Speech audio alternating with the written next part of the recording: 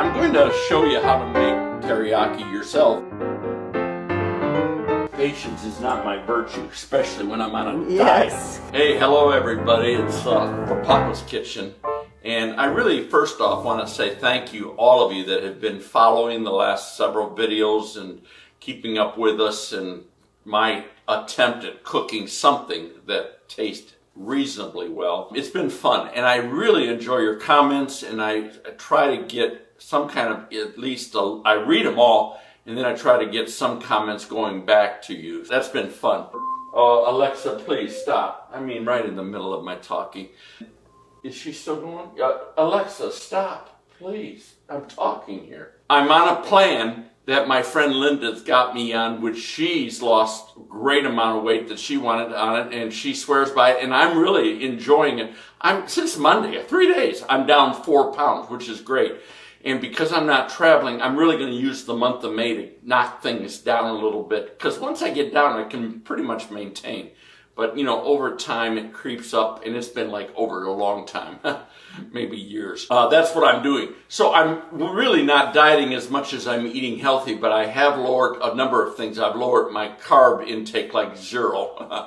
And I'm not doing any kind of carbs like bread or rice or potatoes or my favorite, pasta.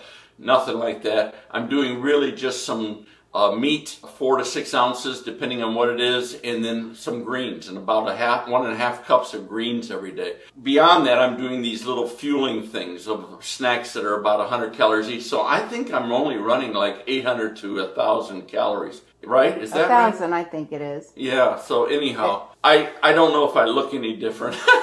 But maybe within the next 3 or 4 weeks, you'll maybe be able to tell a difference. I'm really not after whether you can tell or not. I just know that I feel better when I'm walking, I'm exercising, and I'm eating a little bit better. Not traveling has helped me do that. So today, what I'm going to do is I'm actually going to cook some salmon.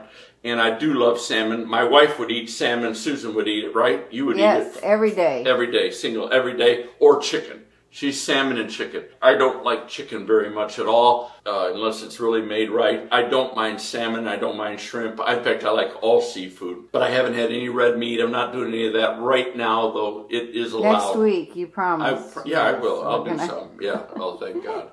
Thank God. My temper's short. I've got a headache all the time. It's nuts. It's nuts. So anyhow, I'm going to do some teriyaki salmon.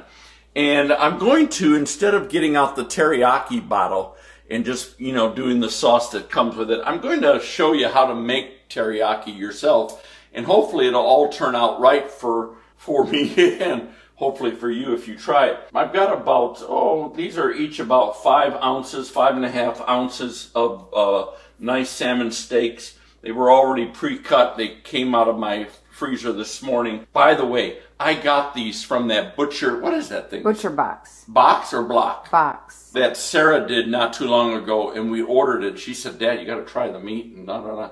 So I did, and the salmon is off the charts, and I live near the ocean. I've got a great fish place or two down here. This is great, and it was a great price, so we've really been enjoying this. And so this is what it's going to be like today. Here, let's stop a sec, because I got the light in it. So do that again, and I'm going to go over here. Okay. So the first thing you want to do is get your truss. In my case, it's my cast iron, my big one, my 12-inch. Get it on the fire. And I'm taking some grapeseed oil. I like to do, if I'm doing teriyaki or something else, I don't want the flavor of a different oil. So I try to do some neutral oil, but grapeseed has a high smoke point, so that's why I like it. Does it have a taste? No, it doesn't really. It really doesn't. And I'm going to put on the bottom here some grapeseed oil, and that's about enough right there. Gotta watch your oil, hon. You're on a diet. I know it. I know it. Oh, God. And then what I'm going to do is with my steaks, I'm going to just salt and pepper them. And I do want to tell you, the thing that you need to really do if you really want good looking presentation of any kind of meat, the drier it is, that goes with chicken, steak, and certainly with salmon, the drier it is, the better it's going to sear in that oil when we put it down. Yeah, I never knew that. Yeah, and so you want to get that really dry, as much as you can, and I'll pat the other side here in a little bit, but it's sort of, you know, dry. And then I'm just going to do a good, you know, not heavy, but bring out the flavors in the salmon with some good salt and pepper. I use kosher salt, that diamond crystal stuff. And it's not any good unless you stick your fingers in it. You know what? That's because I see other chefs do that. She gets mad at me. It gets up my fingernails. I don't want it up my fingernails. No. So, I'd rather have it in a shaker. No. And don't, I mean, get some good salt and learn how to cook with some good salt. That was one of the first things I changed when I started cooking. Yeah, because the salt makes all the difference. And this is a kosher salt. It's diamond crystal. One of my favorite gals that I like to follow, Ina, she uses diamond crystal. At first, you start over salting or whatever as you learn the potency of your salt that you pick. It's saltier? Is this saltier? I think it's saltier than your table salt that you buy in the box. Really? Or whatever it is. Oh. Yeah. So I get everything dry, and here we go with my salmon fingers. have its own salt because it's from the sea? Well, you would think so, but I think this just brings out more flavor. It does. Salt always does that. And what you're wanting to do with this, you are going to, once that oil is heated up, and by the way you'll know that oil is heated up is you'll start to see wisp of white smoke coming up. It's sort of like the sacrifice is ready to be made kind of thing. When you get this doing to that temperature that you want on your eye there, you're going to lay it down presentation side down. Because the thing you're going to want is you're going to want a nice sear on that steak. And so that's the first thing that gets cooked. So you're going to lay that down on there and let it cook that way for a while. And you know, 3 or 4 minutes, whatever it takes, depending on the thickness of your steak. And then you're going to flip it over. And that's when we'll go through and make our own teriyaki sauce. So that's sort of something to remember. The presentation side of what your chicken is going to be, or what your steak is going to look like, or in this case, your salmon. Make that the thing you do first, so that it cooks the way you want it. It gets a nice sear on it. In this case, I want it to look a little brown on there. Let's see. Patience is not my virtue, especially when I'm on a diet. Have I been short with you lately? I think we've been short with each other. We might need marital counseling. Ooh, he's not cooking like he used to. This is done. There we go. So that's really pretty good. So I'm going to, and by the way, always put it in and lay it down away from you. So put it in and lay it down away from you. And leave some space so that they don't steam on each other. And they'll cook nice on their own. There we go. Are they going to stick it all? Well, you'll think it's sticking at first, but it's really not. It's sticking. But once, this is funny, this is how this works. Once that sear is on that meat, doesn't matter if it's a steak or whatever, it will then release off the pan. So I got to give it some time here and let it do its thing. Yeah, it cooks fast. Salmon does. And by the way, while we're waiting on that to do, let me tell you, there's only going to be four. Make it 4 ingredients with this teriyaki. I'm going to be using, and I have to write the name down so that I did it phonetically so that I can say it to you. But this is really what you would know as sake or rice wine. It really is rice, fermented rice, and it's Nihonchu. So it's brewed rice is what it is. That's basically what that is. And then we also have really the same thing. It's called mirin, but it's Japanese, but it's a sweet rice wine. And this brings the sweetness that you would have in teriyaki. And don't tell Linda that I'm using this because I'm not supposed to be doing any sweets. Well, you should look on the back. I know. I don't want to look on the back. I don't want to look. And then soy sauce is going to be added. And that's going to give a nice color. And then all I'm going to do is out of the cornstarch, I'm going to make a slurry. And it's going to thicken things up. So that's basically what you want to do. By the way, if you don't have one of these, this is a spatula for fish. It's real thin.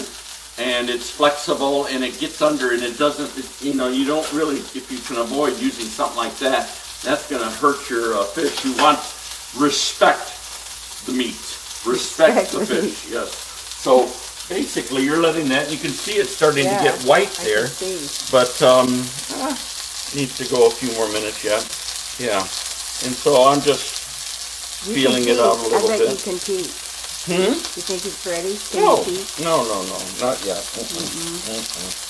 Not yet. We'll let it go a little bit longer. We want a nice sear on there. If I was not dieting, I would be making like a white rice with this, and I've also done some bok choy, and it's going to be perfect.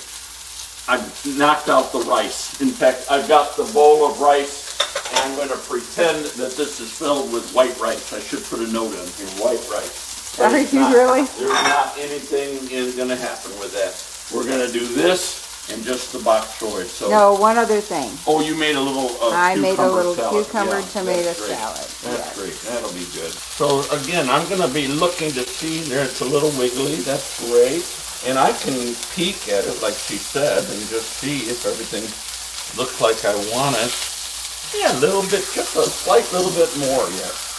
Yeah, it's not sticking at all. No, once it gets that glaze on there, yeah. That sear, I should say. We're going to make the glaze, the teriyaki glaze. But once it gets that sear, man, you're good to go. Nice and brown there, it's just beautiful. Nice. So that's sort of what you want. Woo! My reputation is intact. There you go. Those look great. Those look nice. Yeah. Here's the third one we put down. He's a little tight yet, but let's just see. Might be a little early on him. I don't know. Yeah, I want him just a little longer. And probably that fourth one as well. You should be able to smell it. You need smell-o-vision. Oh, man. Everybody says that, particularly on those pies and cakes and all that kind of stuff. Yeah. Did everybody enjoy the cheesecake? Yeah, and then the lemon meringue. And lemon meringue. And I don't know what else we'll be having played by the time you see this one, but I should tell everybody, we don't do dessert every meal. In fact, I only do it when I actually have company, if I even at that. Oh, look at how nice. See how nice that turned out? So look at, it's going to go pretty quickly now. There. Oh, beautiful, beautiful. So now what I'm going to do. And see, no breadcrumbs. No, nothing like that. No, I like it like that. So now I'm going to make the teriyaki. And all I'm going to do, and really there's no measurement to this or anything, but you do want to, because it's alcohol in there. It's going to burn off, mother. You don't want to get it near the flame. You know, I mean, you don't want to light it up here. So I'm going to put it and apply it away from me. And you're going to just put that in there, like that, a little bit. And then I'm going to also do the mirin. Got a low sodium soy sauce here. And you're just going to let that cook for a few minutes. That's all it is? Oh, and then you thicken it with the cornstarch. And I'll thicken it with the cornstarch. That's right. And that's how we're going to make our teriyaki. Yeah, that's easy enough. Is that easy enough? Saves money. Saves money than buying the expensive teriyaki because they're always expensive. Absolutely. So now, I'm going to, it's cooking down a little bit. It's simmering like it's supposed to, and bubbling like it needs to. I'm going to put this in, and you'll see this start to do its thing here shortly as we just want to get that. No, you really don't. A little bit more teriyaki in here.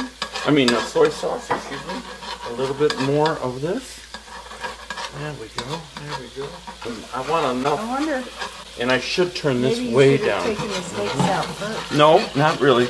But I do need to get it off the heat a little bit. Yeah. So that's the whole idea. Get that all around. Boy, I think I've totally forgotten how to cook. I did a lot by instinct after 30-some years. This is where I wish I had a gas stove because it's so much easier to control. Yeah, doesn't that look good though? Yeah. There we go. That's about all she wrote, folks. I did sort of make a mistake and I pulled some of the bottom off of that one piece of. Oh, that'll be fine. But that's no big deal. Let me just put that right over here. Okay, so what I'm going to do is sort of plate things up here, and we'll show you how that's all going to sort of turn out and look. Something like that, maybe. Now, we just steamed this bok choy, didn't we? It's all steamed up, ready to go. I put a little bit of sesame oil on it. If you do different things with bok choy, let us know. Yeah. I love it, but I've only seen it in soups. Like with the ramen, you mean, or something like that? Yeah.